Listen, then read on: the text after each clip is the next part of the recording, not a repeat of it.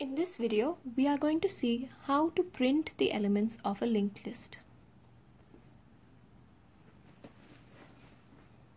On this side, I will give an example, and on this side, I will be writing the program. So let's take an example of a linked list.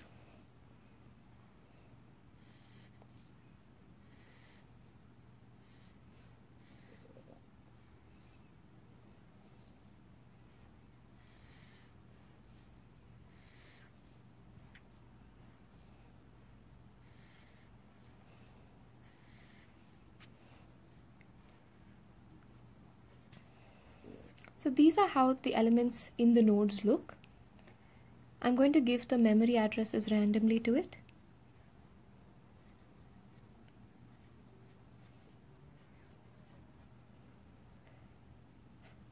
So this node is going to be pointing to this node. So this is going to be next. This part is going to be previous. Similarly for all the nodes.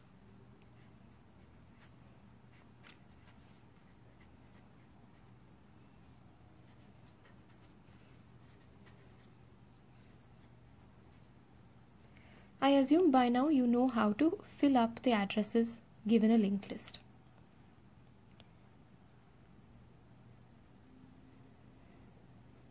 So this is going to be pointing to this.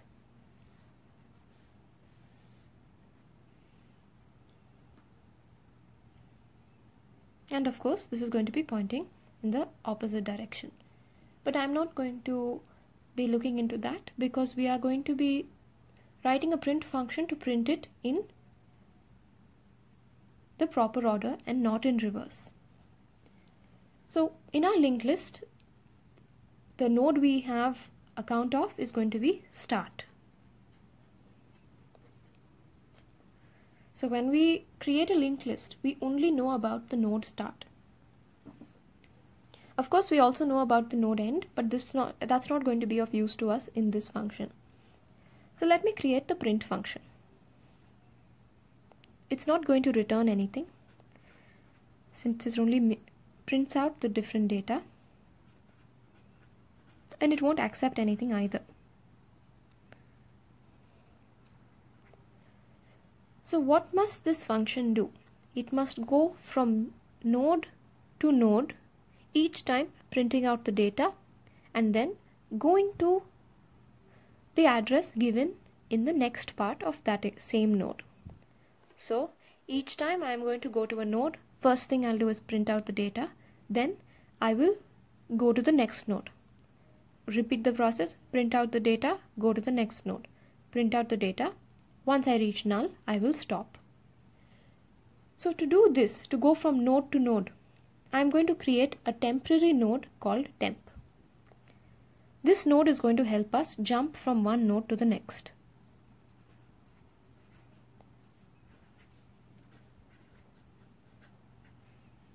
And where do I want? It's not node next, sorry. It's going to be node temp.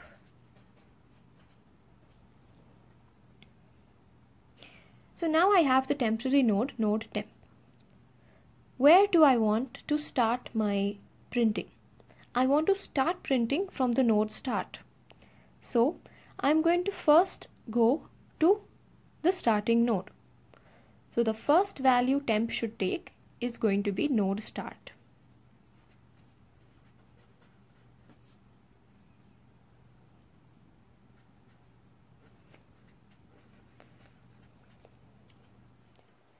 If you recall, start is going to be one of our data members in the linked list class. So we are going to assign temp to that value in the very beginning. Now, what do we need to do to this temp? We want temp to first print out the data. So let me print out the data.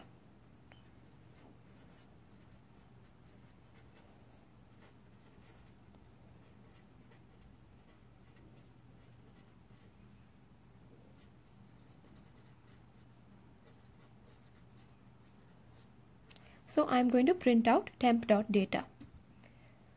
Once I have finished printing the data, what will I do? I need to go to the next element.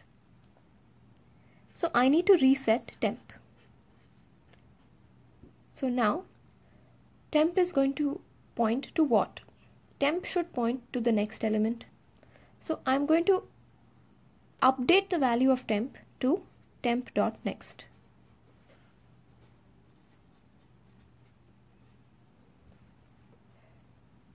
So once I do this, temp now stores, or rather points to the data at element of the erstwhile temp.next. So let's say I was at start. I have finished printing out the data. Temp first was at start. So temp now is equal to 25. Now when I update the temp, say temp is equal to temp.next. Now temp is going to equal to 75, or rather it's going to point here. So temp is equal to temp.next. I have gone to the next node. I want to repeat this process. So I need some sort of loop here.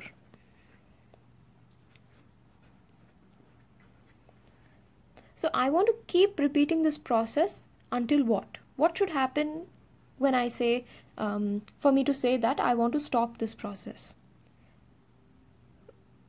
Finally, when we reach the last node and I say temp is equal to temp.next, I will go to a null value node. We want to stop at that point. So while temp is not equal to null, I want to perform this.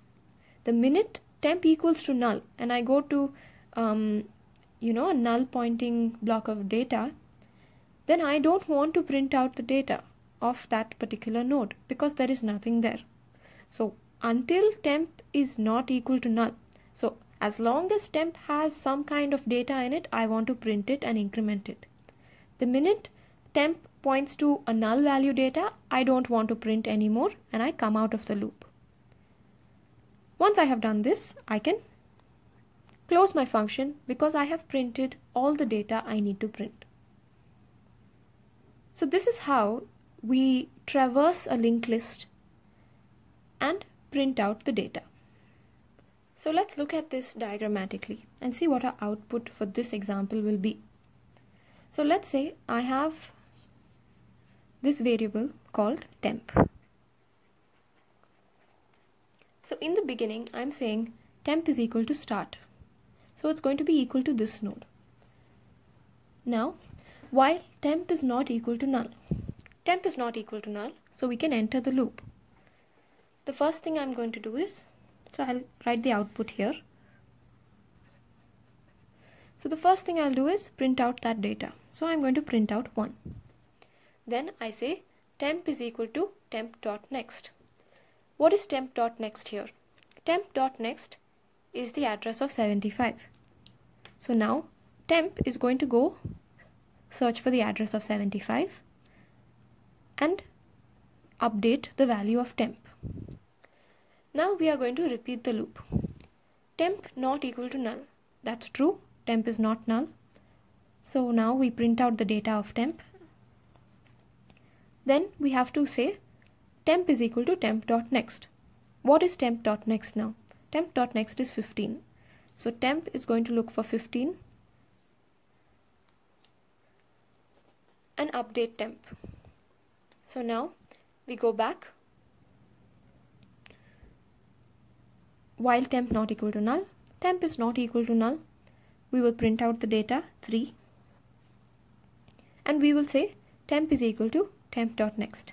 Let's say we have some null memory here, right? So now temp is equal to temp.next. Temp is equal to temp.next. It's now going to point to null temp, while temp is not equal to null. So this null is going to point here. This will have some random memory address, but it doesn't point to anything. So now temp is equal to null, while temp not equal to null, but temp is equal to null. So we are not going to execute this. We have finished printing out our list. This is how we print elements in a linked list.